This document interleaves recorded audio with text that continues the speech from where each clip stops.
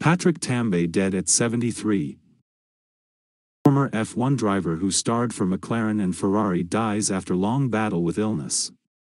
He had a long battle with Parkinson's disease as his family announced his sad passing.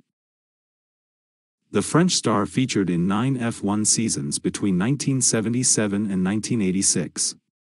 He started 114 races and secured 2 victories. Both of his checkered flags were claimed while racing for Ferrari in 1982 and 1983, finishing 7th and 4th respectively in the World Championships. Tambay, born in Paris in 1949, also raced for McLaren, Renault and Team Haas, and competed in 2 24-hour Le Mans races. Tambay also loved skiing and was a junior champion before focusing fully on racing. In the sport, his wins at Germany and Saint-Marin were 2 of 11 podium finishes. His 4th place in the 1983 championship standings saw him finish behind Nelson Piquet, Alain Prost and Rene Arnoux. He returned to the cockpit in 2005 and 2006 as part of a Grand Prix Masters series for retired F1 drivers.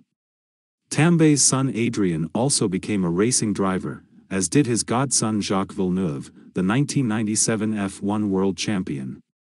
Tributes poured in on social media for Tambay.